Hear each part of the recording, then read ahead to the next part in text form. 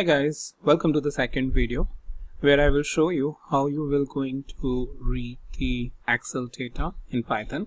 So if you have seen my first video where I have talked about how we can import the CSV data in Python, and we looked at a couple of options, and now we are moving ahead and we will see how we can read the Excel data into the Python and then do the further data analysis operation using Panda library or data visualization with the other libraries.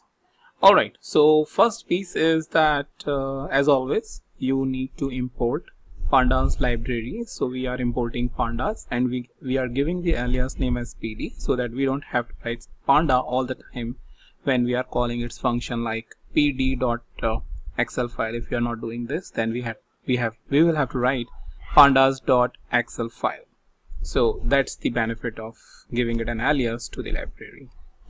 Alright, let's go ahead and execute this. I'm pressing the Shift Enter, and after this we are using the function from this library Pandas, which is ExcelFile. This function is basically taking the path of the file, which is an XLS file, and if I'll just show you quickly the file that I have, and that is Superstore sample. Here it is, and here is the columns, the different columns that it has. So it's about the product information, some sales data that I'm using as an example. Alright, so after that we are reading that data and executing this. So let's go ahead and execute this. So if we are executing this, it will not give you the output like the direct data which you needed directly from the file. You need to basically parse it. That is a part of this object that we just created. So what we are doing is we are taking the file, creating an object orders, and we are saying that from this file object that we created, as it has all the sheets information and Excel file information, we want the orders sheet, because that sheet contains worksheet contains three different sheets, and one of the sheets is orders.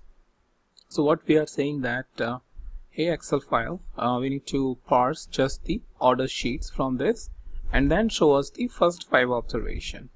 So that's the thing you need to remember. That's like a two-step process. First, get the entire workbook in the object Excel file, and then import the sheet using the parse function and give the name of the sheet. Alright, let's go ahead and execute this. Once we execute this, we see the first few observation. That is a useful function head which gives first 5 observation, and here now the data is in front of us, that column.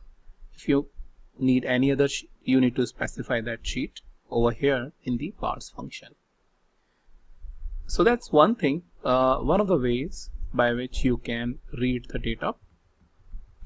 Another way to directly read the data is by using the read_Excel function. So this is also a part of the Pandas library, and the benefit of this function is that in just one statement you can get the output. So that file has the returns, the orders which have been returned, so that it has that sheet, and what we are saying that using the read_Excel function is go to this path, import this file and take the second sheet. However, the parameter is 1, but as you know, the indexing basically start for the sheet objects is basically from the 0. So 0 is basically the first sheet, and 1 here indicates the second sheet. So that's why I have indicated 1. So if I go ahead and execute this, no issues, and if I go ahead and get the first few rows or the 5 rows, here I have the first 5 rows. So these are the two ways by which you can read the Excel data into the Python and do your data analysis. One is the using the Excel file and then parsing what are all the sheets that I want. Sometimes it is really helpful because you just want to get entire information in one simple object and do that. Another one is just go ahead and within one statement just get that sheet and start doing the processing. So choice is up to you what you want to use, and get the data directly to the Python for data analysis. So that's pretty much all I have for you in this video, and I'll meet you in the new video with a new topic.